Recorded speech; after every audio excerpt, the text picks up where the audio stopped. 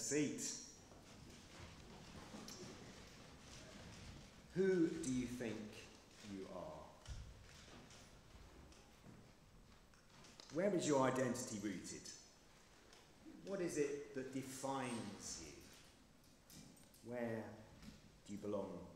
Perhaps you ask, what's my place in the grand scheme of things? It's the heart, isn't it, of the teenage angst, really, working out who we are, where we sit in the pecking order. Obviously, lots of messed up ways that teenagers go about working that out. I found it interesting that this week the government is considering a ban on smartphones for all under 16s. Isn't that interesting? Of course, it's not just teenagers. That carries on through into young adulthood and probably further on. Stop and think. Who we are, who we think we are, our identity, that drives much of how we behave, what we prioritize, how we see ourselves, our self-worth. Our culture, lots of voices, mostly unhelpful, mostly confusing. So what is it? Where is your and my identity rooted? Is it ethnicity? Is it class? Is it education, possessions, sexuality? Is it gender? Who would you say you are? Where do you root your identity? Well, Ezra chapter 2 is a list of names, okay? It is a list of names. If you've read it, like I suggested last week when you read through, you probably thought, what are we going to do when we get to Ezra chapter 2? Definitely forgiven for asking that. Why this tedious list in the Bible? When, obviously, over the years, I've been trained to do preaching, and some teachers say, this is a text that will preach, and often they're referring to a New Testament letter, Philippians or 1 Thessalonians or Colossians, because it's straightforward. Or James, remember that? You read it, yes, and you'll go home with a warm fuzzy thinking, I'm going to do that, that's better, I'm better about that. I doubt whether they would say of Ezra chapter 2, this is a text that will preach, which means that we're going to have to work. We are going to have to work today. Now, it isn't, is it, the first list in Ezra? Do you remember last week, those that were with us, the inventory of pots and pans? It's very interesting in home group when I asked what you thought of Ezra chapter 1. Quite a number said, that list of pots and pans, what was that about? But what a powerful teaching point it was, wasn't it? How God does his God stuff with such panache. There's Nebuchadnezzar. He's making this arrogant list of all the precious spoils. He's grandstanding his collection of gold and silver that he's nicked from the temple. What a big man I am. Look at all this loot I've nicked. I'm going to put it in my temple of Marduk. My God's better than your God, Israel. Look, we've got all your loot now.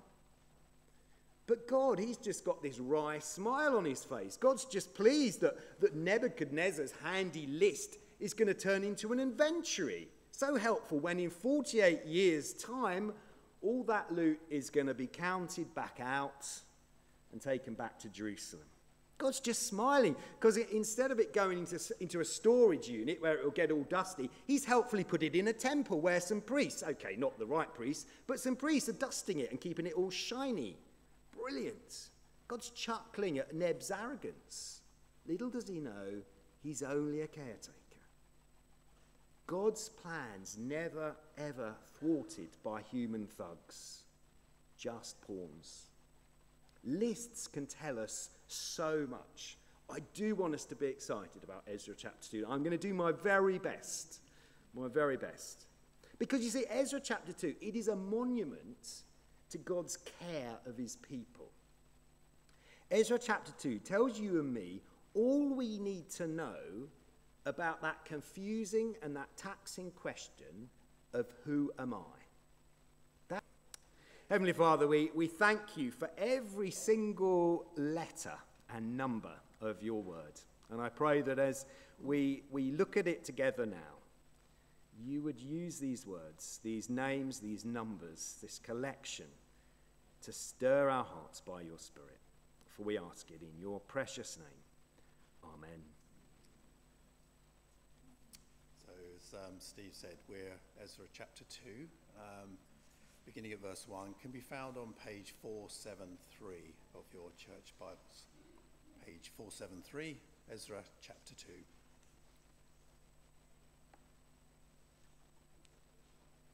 Now these are the people of the province who came up from the captivity of the exiles, whom Nebuchadnezzar, king of Babylon, had taken captive to Babylon.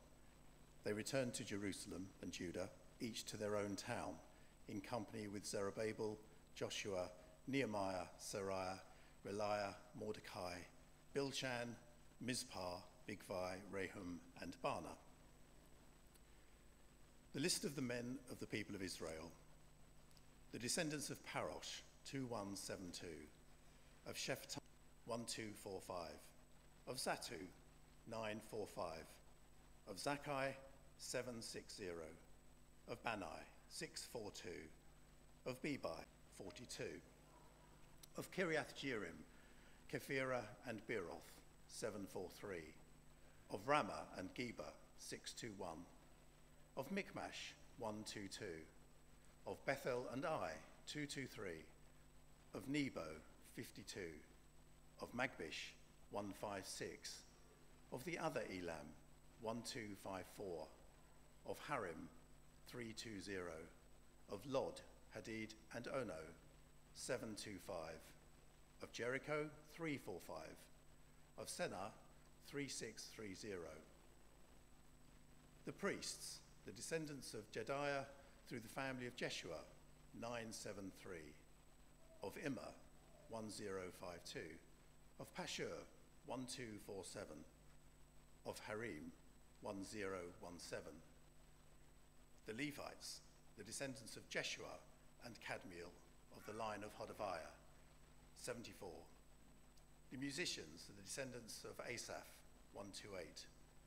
The gatekeepers of the temple, the descendants of Shallum, Atta, Talmon, Akub, Hatita, and Shobai, Sisera, Tema, Neziah, and Hatipha. The descendants of the servants of Solomon, the descendants of Sotai, Hasaphereth, Peruda, Jala, Darkon, Gidel, Shephatiah, Hatil, Puckereth, Hazabaim, and Amy. The temple servants and the descendants of the servants of Solomon, 392. The following came up from the towns of Tel Melah, Tel Harsha, Kerub, Adon, and Immer, but they could not show that their families were descended from Israel. The descendants of Deliah, Tobiah, and Nekoda, 652. And from among the priests, the descendants of Habiah, Hakkoz, and Barzillai, a man who had married a daughter of Barzillai the Gileadite and was called by that name. These searched for their family records, but they could not find them, and so were excluded from the priesthood as unclean. The governor ordered them not to eat any of the most sacred food until there was a priest ministering with the Urim and Thummim.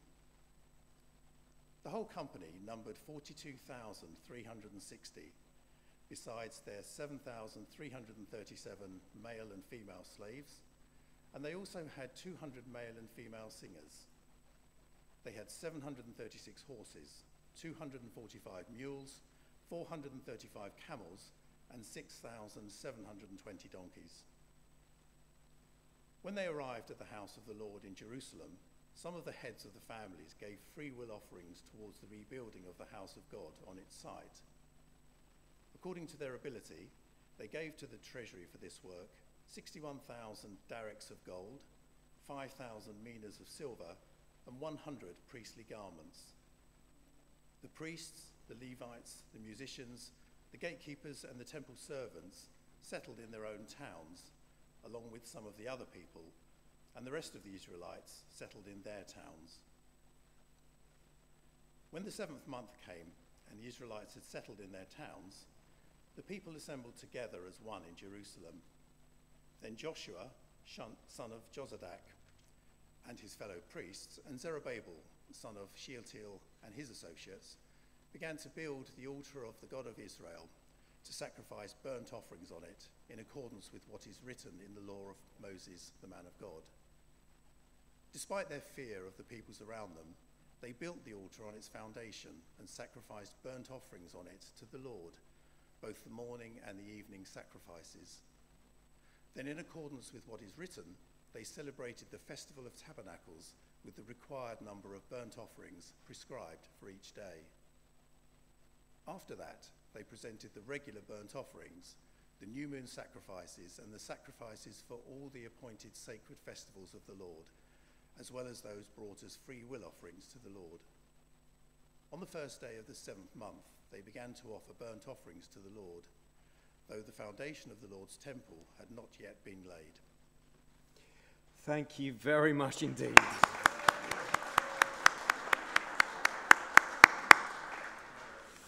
So, back to our question. Who am I? Ask a Jew in Ezra's time, someone who came from Judea originally, ask them what their identity was. They would say something like this: look, I belong to the people of God. That is who I am. The great and true God, Yahweh, has chosen a people for his own possession and glory to bring his light to the world. And I belong to that people. This God has entered into a covenant relationship with us, and we belong to him, though our sin has caused our exile.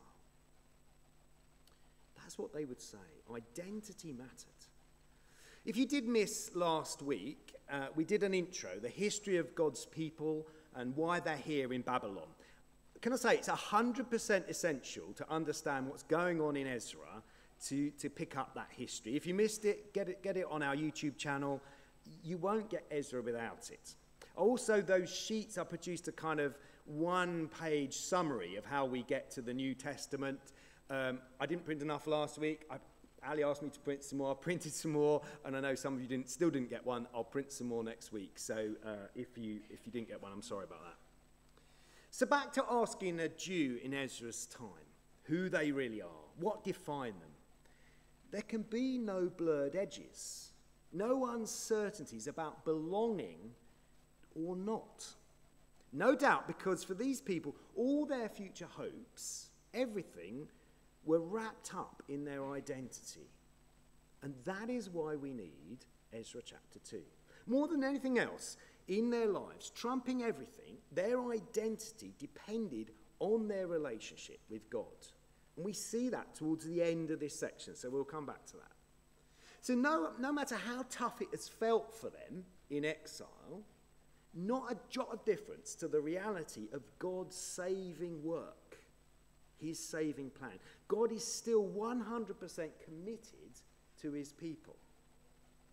You see, it was their God that organised through Cyrus, supervised, enabled, protected and provided for them as they returned to Jerusalem, to that devastation with that job to do.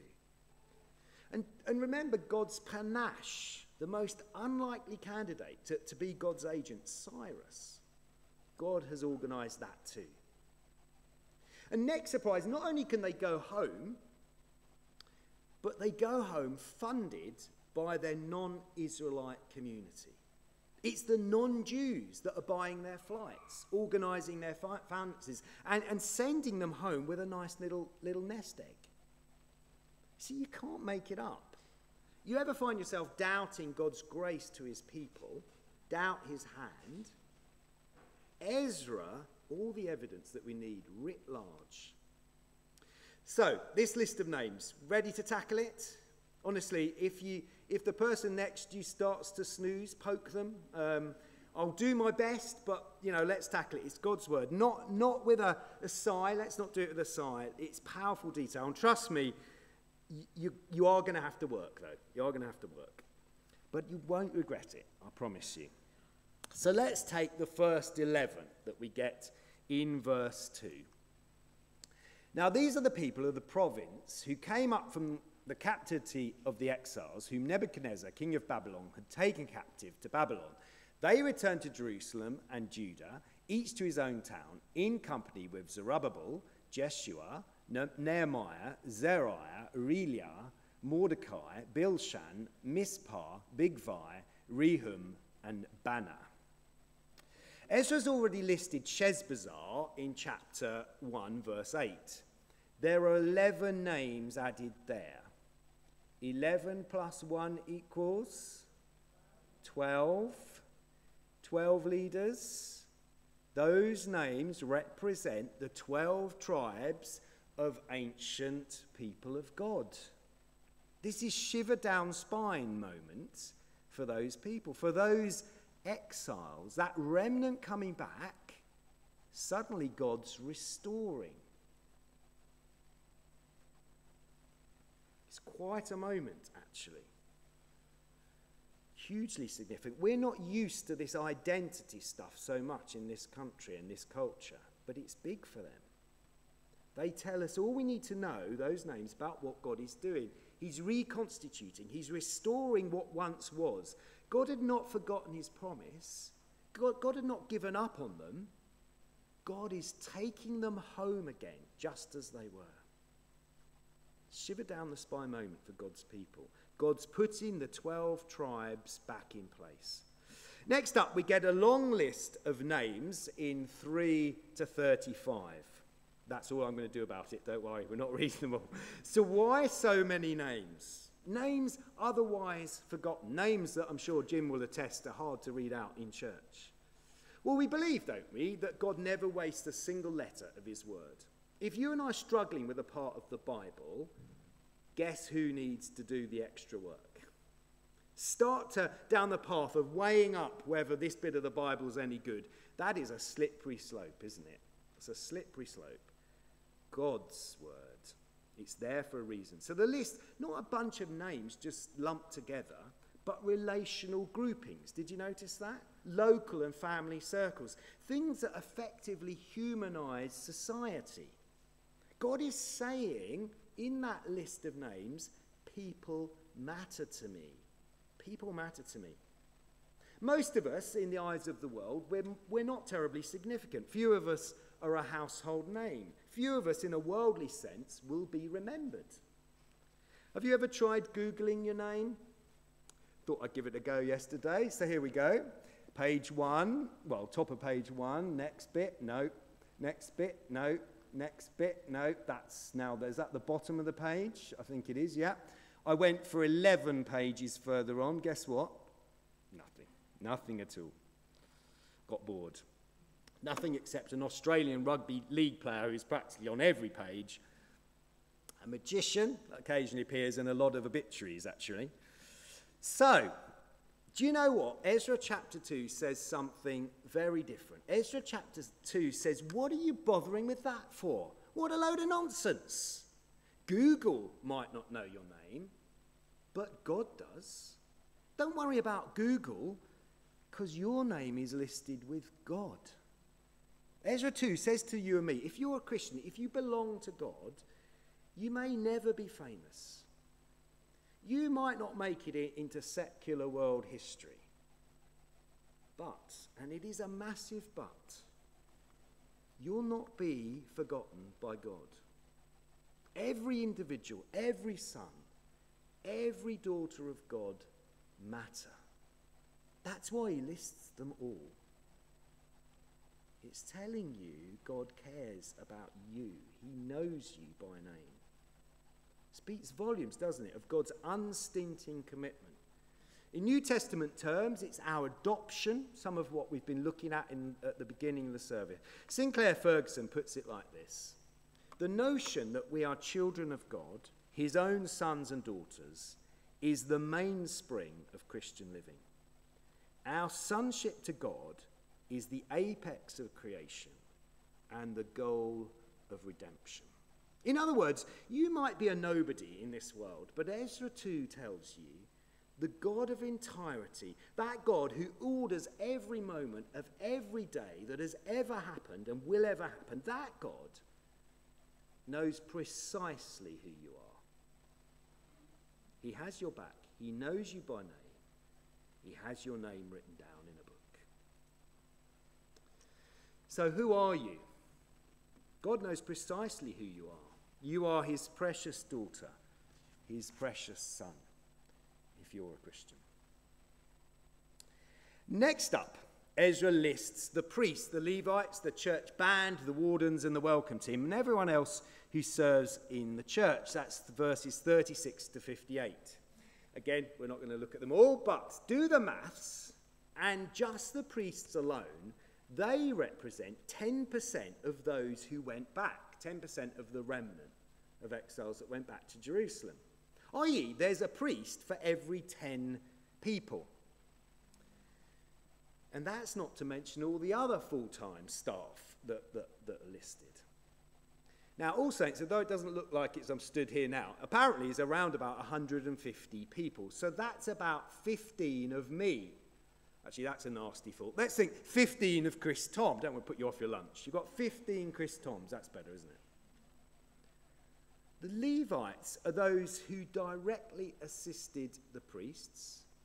And from the tribe of Levi, hence their name, the temple servants, they're the assistants to the Levites, much the same as the descendants of the servants of Solomon. So that's how the sort of pecking order works, if you like. So why so many? Why do we have so many going back? Well, as God organises the return from exile, there's nothing casual about the preparation. Israel is a holy nation. Israel have got a massive task of bringing the light of God to the world. From them will come Jesus Christ himself one day, the right-hand side of that sheet. So they've a substantial calling. They need to be attending to their spiritual life. That has to be the most important thing for them. And so no risks are taken whatsoever. I wonder if you noticed the little detail, 59. The following came up from the towns of Tel Melah, Tel Harsha, Kerub, Adon, and Immer. But they could not show that their families were descended from Israel. The descendants of Delilah, Tobiah, and Nekoda, 652. And from among the priests, the descendants of Hobiah, Hakoz, and Barzillai, a man who had married a daughter of Barzillai, the Gileadite, and was called by that name. These searched for their family records, but they could not find them, and so they were excluded from the priesthood as unclean. The governor ordered them not to eat any of the most sacred food until there was a priest ministering with the Urim and Thummim. No uncertainty could be allowed. Clarity was needed as to whether the person was legit or not. No fence sitting, no priest could operate if there was any uncertainty that they might have married a non-Israelite. But these details about family records, they tell an even bigger story. They tell us that bringing salvation to the world, that task they've got, is such an important task that God's given these people. These people to be a holy people, set apart for himself, and seeking to follow his word, to rule his rule as his redeemed people. There has to be a clarity around who they are. The task is too important. And that's what all this little detail about their family records not being found is all about. Now that is them then, isn't it? But it is, of course, us now. There's no difference, is there? We have to have a clarity of purpose for all of us. Here's Paul writing to the Corinthians. Nope, I've suddenly lost control of my slides. Okay, I've got it back. Thank you. We are therefore Christ's ambassadors, as though Christ were making his appeal through us. A Christian community is to be distinct from the world, is to live differently, be a place of reconciliation and forgiveness. That's where that text is taken from. He talks of the Christian community being the fragrance of Christ to those around. So God's people and God's community must live and behave differently to the world, a holy people. Not the same as our workplace or our school or our office. Clarity of purpose for us, for all of us, but clarity of purpose for my role too, to lead us as a church that proclaims Christ, a church that's rooted in his word. I have to teach even the unpopular bits and lists of names. My role has to be to put a higher priority on the wider tasks of God's ministry through all saints than anything else. So as tempting as people-pleasing is to all of us, I'm actually not here to please you. My role is to prioritize all that leads to us becoming mature disciples.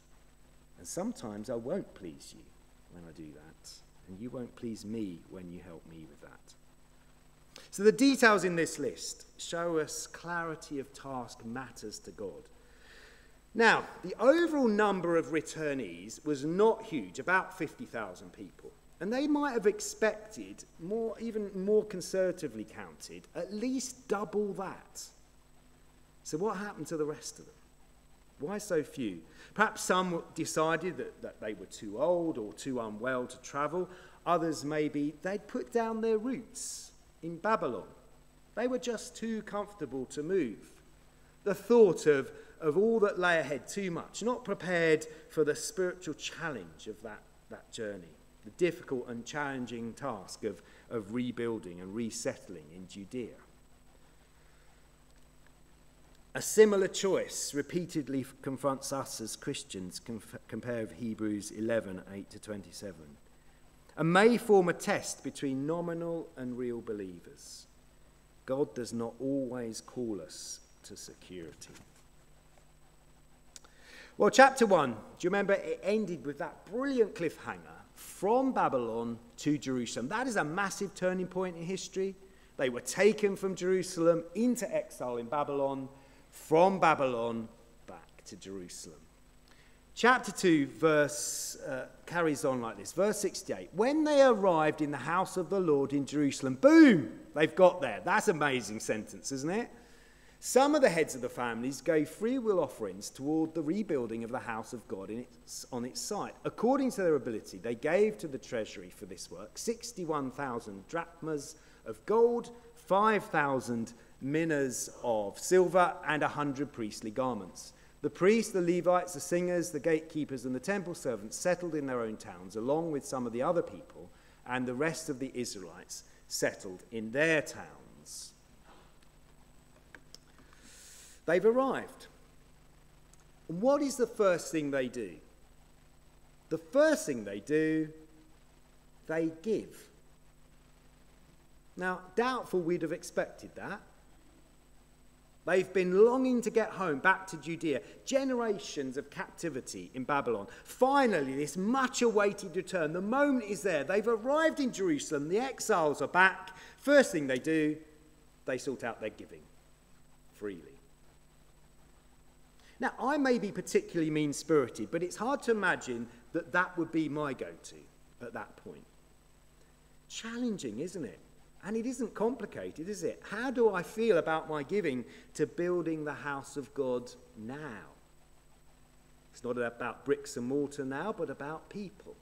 The gospel work of our church is your and my equivalent. How do we feel about that? Look at how they approached it. And it's a sign of health, isn't it, of any enterprise when people give freely towards it, when people feel passionate about it. You may know that I make it a policy that I have no knowledge what any of you give on a monthly basis. That's absolutely crucial, I don't know that. But from time to time, freely people give towards the ministry in a way that I can't miss. So the recent ongoing refurb of the building, an enormous gift given to cover that. The furnishing of the youth room, examples that spring to mind. Signs of spiritual health in those members. They want to freely and sacrificially give to the gospel building task. Those returning people were given lots of cash by their neighbours. Do you remember? And the government also gave them a grant to rebuild the temple. Now, they could easily have thought, well, look, there's a government grant from Cyrus. No need for me to give anything. Official grants can actually lead to complacency, really, can't they? Knowledge that others in our fellowship are giving to cover the cost of running our church. Maybe that's today's equivalent. Oh, I'll leave the giving to the wealthy members, we might think. These people gave willingly, not duty, not to keep the law, not just what they were told to give. Most of them had never even seen Jerusalem before. Different generation. Now they're there. They show their thankfulness to God straight away. The gold that they gave weighs a staggering 515 kilos. I looked up the price of gold on a website. It was called Bullion by Post. I thought to myself, that's going to make the postie's cart quite heavy, isn't it, if you buy bullion by post. Anyway, that amount at the price at about 2 o'clock yesterday afternoon, they pride themselves, bullion by post, by updating the price every 5 seconds. So I, of course, watched to see if that was true. Didn't change much, but it did a bit. So about 2 o'clock, that comes to 33 million quid. 33 million. That didn't include the silver. I didn't look up the price of the silver, which was even more. Now, did you notice that some were able to give substantially, others only a little? But as they all give what they can give, it adds up to a staggering amount of money for God's mission. This is not just then either, is it? Look at this building that we're in. Look around you at it a little bit. Take a moment, just look at the windows, the pillars, the ornateness of it. When we were sort of starting on the work for the youth room, I met with an architect, the diocesan architect, and we had plans of the building. And he was looking at those, and he was referring to the fact that part of the building, he said, oh, well, this building's had some very recent, very modern building work done, so it shouldn't be too much of a problem. He was referring to these aisles, north and south. I think that's north. Anyway, whatever. Those two aisles, okay, either side of the pillar, basically. That didn't exist before. It stopped there, and then these aisles were added on. Do you know when this modern addition, this very recent addition was added? 1870.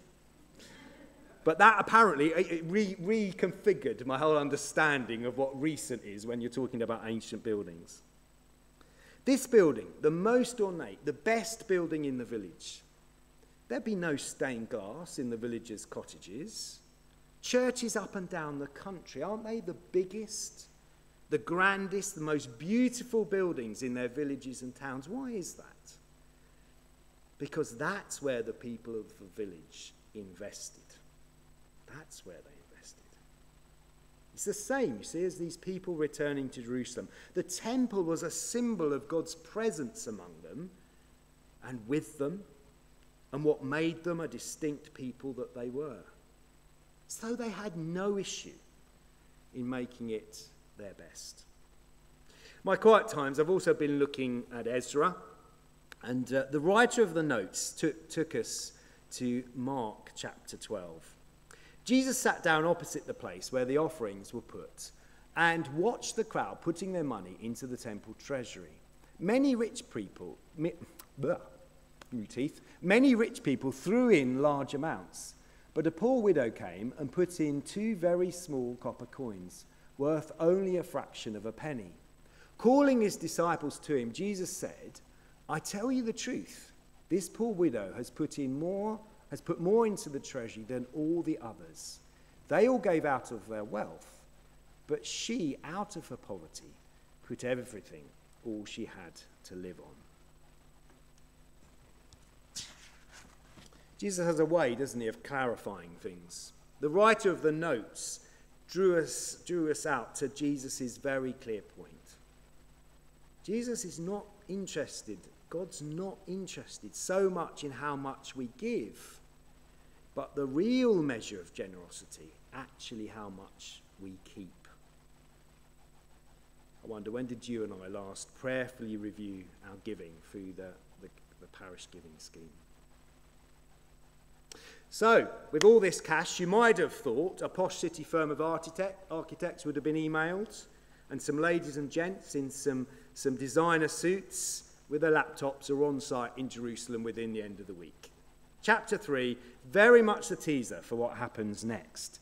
Because you see, on our theme of identity, knowing who you are will determine what you prioritize. So let's see what they prioritize. When the 7th month came and the Israelites had settled in their towns, the people assembled as one man in Jerusalem.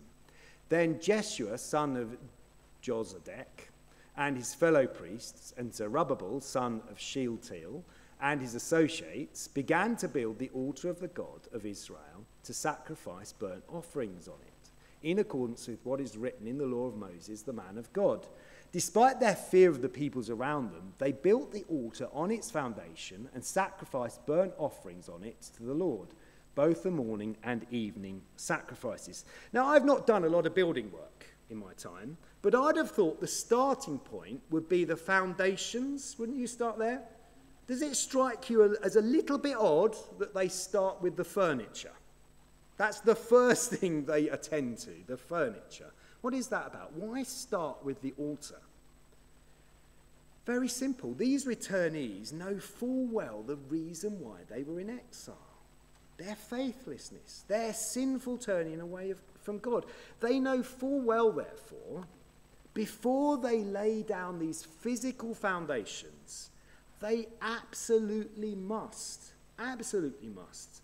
lay down spiritual foundations. They must be right with God first. Their ceremonial means of atonement, we read it there, it's all strange to us, but it has to be the starting point if they are to depend on their God. Nothing has changed. Nothing is actually more important in our lives than to worship and serve the living God. Well, as we finish, here's this week's cliffhanger. On the first day of the 7th month, they began to offer burnt offerings to the Lord, though the foundation of the Lord's temple had not been laid. I assume they're just out there in the open. It's like having no roof or walls, and here we are, just sat here. The altar was built in 537 BC. The foundations didn't start till 536 BC, a whole year after they arrived in Jerusalem.